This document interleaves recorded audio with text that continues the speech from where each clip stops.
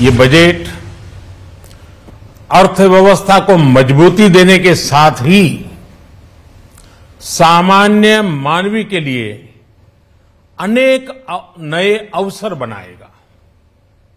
ये बजट मोर infrastructure, more investment, मोर growth और more jobs की नई संभावनाओं से भरा हुआ है।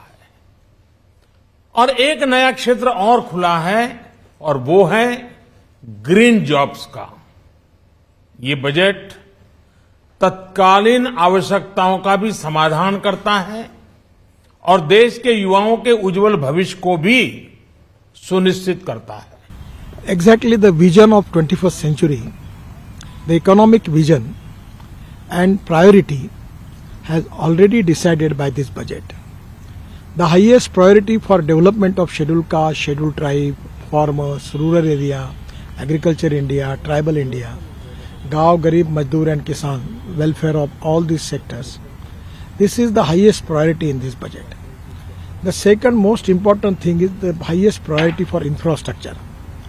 I am really happy because I got opportunity to work with Bharatmala, then Sagarmala, and now the Parvatmala is new budget, new program is started in my ministry. Now it is ropeway, cable car, vernacular railway. Now I feel that particularly the public transport of electricity by using ropeway, cable car will be a great gift for the area, particularly hill area of the country. It is going to benefit to Northeast, Uttarakhand, Himachal, Kashmir, and where it can be very, very important for the progress, because not only for goods but also for the tourists also, this can create more employment potential.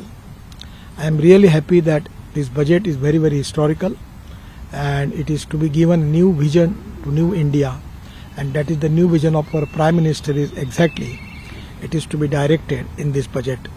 I am giving my lot of thanks to Honorable Finance Minister for giving this excellent budget. Budget बहुत अच्छा budget है, बहुत inclusive, सबको ध्यान में रखा गया है। गरीबों के लिए, गांव के लिए, बॉर्डर एरिया के लिए, हमारे नॉर्थ ईस्ट के लिए, और फाइनेंशियल सेक्टर में काफी रिफॉर्म्स लाए हैं।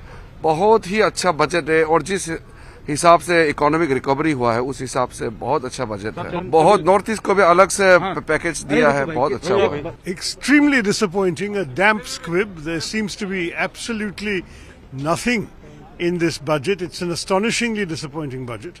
In fact, when you look at or listen to the speech, of which we don't yet have a written text, no mention of UNREGA, no mention of defense, no mention of any of the urgent priorities facing the public. We are facing terrible inflation and there is no tax relief for the middle class. This is a this is a budget which seems to be pushing the mirage of Achhe Din even farther away. Now it's India at 100. अभी 25 साल और इंतजार करना पड़ेगा अच्छे दिन आने के लिए।